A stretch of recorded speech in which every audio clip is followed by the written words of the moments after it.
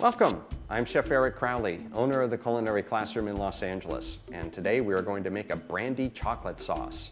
Let's get started. We are going to need 3/4 of a cup of half and half, 2 tablespoons of sugar, 2 tablespoons of butter, 5 ounces of chocolate chips, these are semi-sweet chocolate chips, and 2 tablespoons of brandy. To begin with our sauce, we're going to take our half and half and start to warm it up in a pan over a medium-high heat. We're going to add in our butter and our sugar,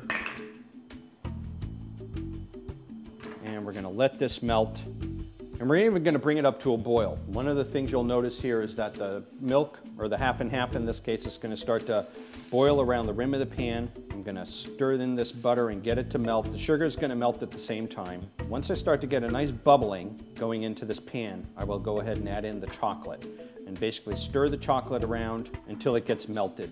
Really important that as the sugar is melting, it's going to have a tendency to want to settle to the bottom of the pan. It's not a bad idea to get your spatula and go along all over the bottom of the pan and even up on the sides.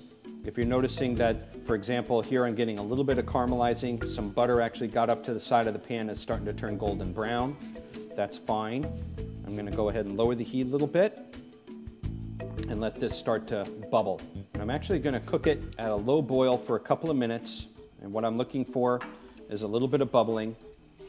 I can actually feel with my spatula that the sugar is melted, so I don't feel any kind of granular quality against the bottom of the pan, so I can actually stop stirring. The more you stir, the more you're actually going to cool off the sauce, because you wind up disturbing the surface tension and you wind up cooling it off. So you're going to leave that alone, and you can see very shortly we start to bubble along here.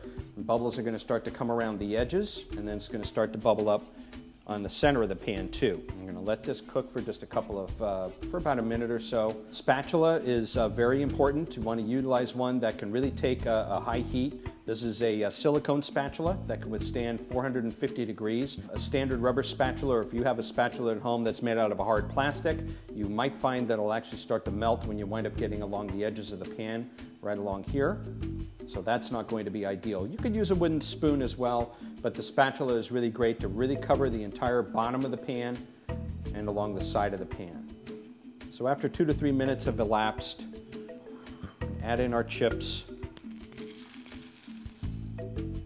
stir that in, and let the hot liquid in here melt this chocolate.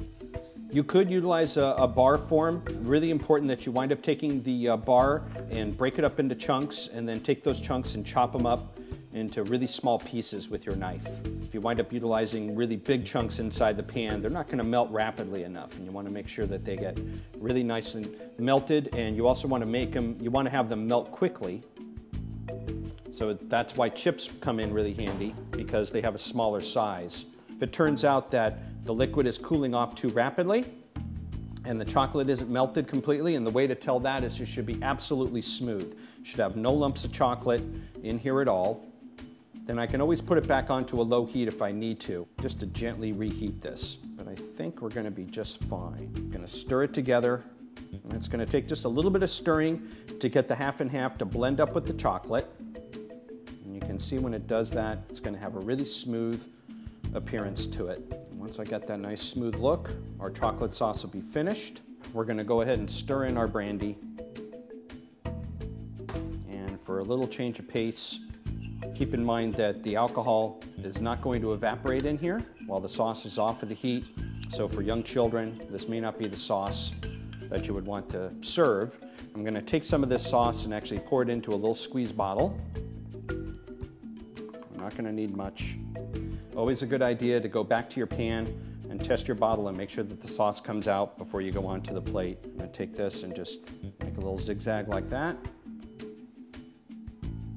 Take our cupcake and put it right on top of there. To get a little bit more sauce, we could actually rotate the pan and actually get a little bit drizzling on top of the cake like this. Really great on a vanilla cake. Could also be really great drizzled on some vanilla ice cream, some caramel ice cream. Also would work really well with chocolate cake too. Thanks for watching. Be sure to click on other links so you can get other recipes. If you don't see something that interests you, email a request to requests@Mahalo.com. Also be sure to subscribe so you can get lots of wonderful additional information. Thanks, and I'll see you soon.